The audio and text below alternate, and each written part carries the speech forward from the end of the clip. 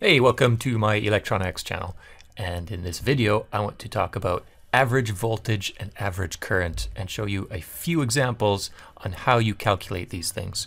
I'm just going to base all of my examples on average voltage. Calculating average current is going to basically be the same. You're just going to be looking at a current value instead of at a voltage value. So calculating averages is something that you should all be familiar with, and let's take an example of calculating average grades. And I know that you're all going to be super high achievers after watching my videos. So let's say that student 1 has a grade of 90, student 2 has a grade of 85, student 3 has a grade of 87%, student 4 has a grade of 93, and student 5 has a grade of 95. Now, amongst all these high achievers, we want to figure out what is the average amongst all of these. And these are 5 discrete different values. So all that we do is we take each one of the values, 90, 85, 87, 93, and 95, and just add them all together.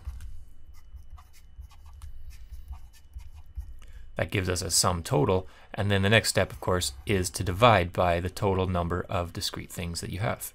In this case, we've got 5 different students. So adding all those numbers up, dividing by 5, gives us an average of 90, or 90%. These are all percentages, of course. Now, when you're looking at signals, when you're averaging a signal, you're not averaging distinct things like we are in this example. We are averaging a signal as it changes over time. So over some time period, what is the average of that signal? So this averaging can be a little tricky, because you're not necessarily adding distinct things together, and in some cases it actually involves some integration. So let's learn how to do the averaging of a signal, or averaging a voltage or a current, by looking at a few examples. So the first example here is a very straightforward one. If we have a 12-volt DC supply attached to some load, what is the average voltage that gets applied to that load over time? Well, I don't really have to do this, but let's plot out the voltage over time. So in this case, the voltage over time, it's going to be constant at 12 volts. So what's the average of a constant 12 volts over time? Well, of course, the average voltage for the system is going to be 12 volts. What if instead of this being a 12-volt source, it was a switchable source that could take on the values of 3 volts, 5 volts, or 12 volts. And let's say we set it for 3 volts for a bit, and then switch it to 5 volts, and then switch it to 12 volt. So over that period of time where I switched from 3 to 5 to 12, what would the average voltage be? Let's say I have it over at 3 volts for a period of time, and then I switch that voltage to 5 volts for another period of time, and then I switch that voltage to 12 volts for another period of time. So over this time period, where I've switched it from 3 volts to 5 volts to 12 volts, what would the average voltage be? Well, what we basically want to do is take the area that's enclosed by all of this, so 3 volts over some period of time, and let's say this was 1 second, and then 5 volts over some other period of time, and let's say we're up to 4 seconds by this point, and then up at 12 volts up to 7 seconds. Over the 7 seconds, we want to know what the average voltage is for that 7 seconds. So what we do is we could take this area plus this area plus this area, divide by the total amount of time that it was at those 3 different voltages, and then calculate from that the average voltage. So the area of this block would be 3 volts times 1 second. The area of this block here would be 3 seconds. It was 5 volts at 3 seconds, so 5 volts times 3 seconds, plus the area under this block here. It's at 12 volts for another 3 seconds.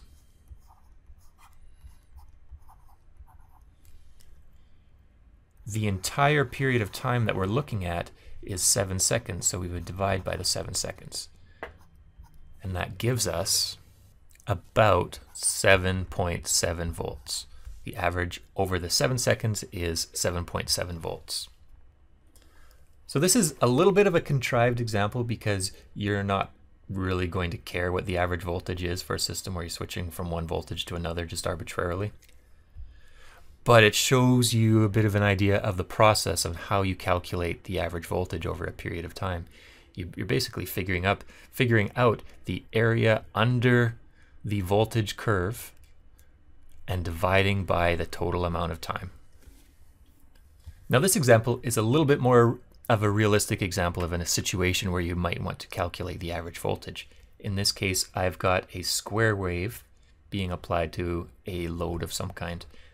And let's say that square wave was a 70% duty cycle voltage with a peak value of 5 volts.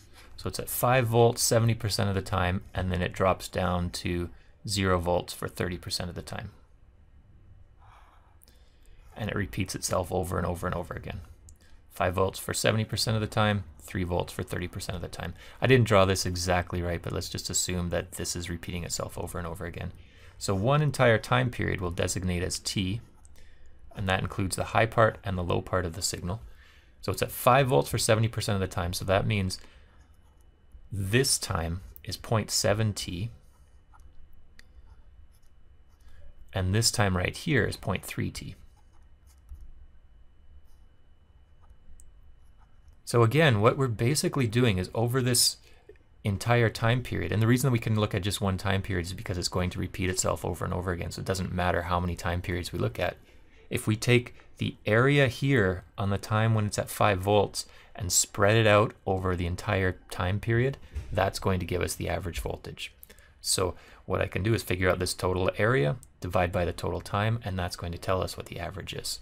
So the average voltage will be equal to this block, so that's 5 volts times 0.7 of the entire period plus 0 times 0.3 of the entire period divided by the entire period.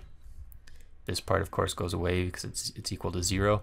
These two t's cancel out, so the period doesn't really matter to figure out the average. It could be a period of 1 second, it could be a period of 1 microsecond. And this is going to be equal to 3.5 volts. What about the case where we have a triangle wave connected to a load of some kind? So what we can do is we can plot out this voltage over time, and let's say that this signal, well, I've already stated that it's triangular and it's repeating itself over time. So let's say that this peak is 10 volts. It keeps repeating itself over and over again, and this time period where it ramps up to a maximum and then drops back down to 0 is the period. So again, to figure out what the average is, we only have to look at the one period. We don't have to look at everything beyond that because it's just going to repeat itself over and over again. We want to figure out what is the area under this curve, under this signal, and divide that by the total time, and that will give us what the average is. So the area under this triangle is going to be, of course, half the base times the height. So half the base being the period, the height being 10 volts. And we're dividing by the period. Those t's cancel out, those periods cancel out, and we're left with a voltage, an average voltage of 5 volts. All right, what about sinusoidal voltage? So sinusoidal voltage will look like this and repeat itself over and over again. This here would be one period, and it spends some time above 0 and some time below 0. And remember, what we're doing is we want to look at the area under the curve divided by the total amount of time. So we take this area plus this area and divide by t. One thing that you should note about the sinusoids is they're going to spend equal amount of time above and below 0.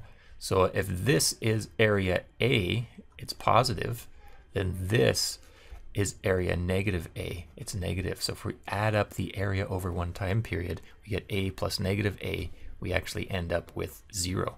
So the average voltage of a sinusoid is going to be 0.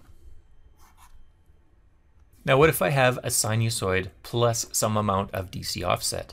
That signal would look something like this. This is my DC offset here. Then that sinusoid put on top of it would look something like that. So formally, in order to calculate this, I would look at over one time period, which is that, what is the area under the curve? So that's going to be all of this area here, divide by that period. However, what I can look at is this DC offset and note that the amount of area above the DC offset and the amount of area below the DC offset are going to be equal to each other. And so they are it could basically take this area and plop it in here so that all you would be left over with is the DC part. So in this particular case, the average voltage is simply going to be the DC offset. One final example. In this example, we have an AC voltage connected to a rectifier to rectify the signal, in other words, to make it all positive, connected to a load. So what's the average voltage connected to the load going to be in this case? Let's start off with drawing that voltage. The sinusoid would look something like this. The rectification takes the negative part and puts it up to the positive side. So we'd get a signal that looks something like this. Initially it was a sinusoid, so we would consider the full cycle to be like that. This negative part was taken up to the positive, so the period is actually 2 cycles here. So what this could be represented as, since if this was V of t, then this is the magnitude of V of t. So what we want to do, this is where the calculus comes in that I mentioned at the beginning. We want to find the area under the curve for one full cycle and then divide by that time period. So for this example, we're going to need to look at the formal definition for calculating the average voltage. In the previous ones, we could just sort of look at it and figure out what the area under the curve is. But in this case, we'll have to do some calculus to calculate what the area under the curve is. So the average voltage is equal to the area under the curve, which is going to be the integral from 0 to t of the magnitude of V of t dt. That'll calculate the area under those 2 bumps there, and then divide by the total period. Now, one thing you can notice is that over one time period, we have this repeat of half the sine wave. And so instead of integrating over t, I can actually integrate over half of t. And I no longer have to worry about the absolute value. I can just integrate over half of t for V of t. And then my averaging now is going to be just done over half of t. Okay, so if I want to write this all out, if I want to write out the voltage expression, I'm integrating from 0 to t over 2 of V of t, so that's going to be, you can define it as having some peak voltage here, Vp. It's a sine wave with some arbitrary frequency omega. Integrate that over dt, and then I'm averaging it, so I'm looking at the time period that I'm averaging over, t over 2. Now what I can recognize is that t is just arbitrary, and instead of going over time, what I can do is integrate over the radians. So integrate over, instead of over this time, this is over 2 pi radians. And so I'm basically doing a change of variables. So I can, instead of going from 0 to t over 2, I'm actually going from 0 to pi, because I'm going over half of a cycle. And I can change the variables omega t to just something arbitrary alpha. And I'm integrating over alpha now. And dividing by half of a period, which is pi radians. So if I do this integration, what I get is negative of Vp cos alpha. And I was integrating from 0 to pi. So there's my 0 to pi term, and then this is divided by pi. Okay, now when I go to evaluate this, I will get negative Vp cosine pi minus VP cosine of 0, all divided by pi. Cosine of pi is -1 minus cosine of 0, which is 1, so I get a -2. But I've got a VP term here, so I'll have -2 VP. But I've got a negative sign out front here, so I'm going to get a 2 VP on the numerator divided by pi as my answer. And this is approximately equal to 0.637 VP. So going back to my signal here, a rectified sine wave, assuming ideal diodes so that we get the full sine wave getting rectified, the average of a rectified sine wave is equal to 0.637 times the peak voltage. Okay, this gives you a bit of an introduction to how to calculate the average of a signal. I showed some simple examples where you did not need to do any integration, and then an example where we did need to do a little bit of integration. But in general, integration will always allow you to calculate the average voltage.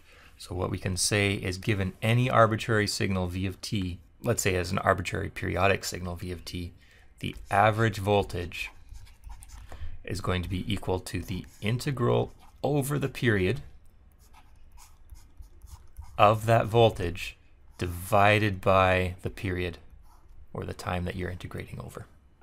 Okay, I hope that helps you understand calculating voltage averages. The exact same principles would apply to current as well. Thanks for watching.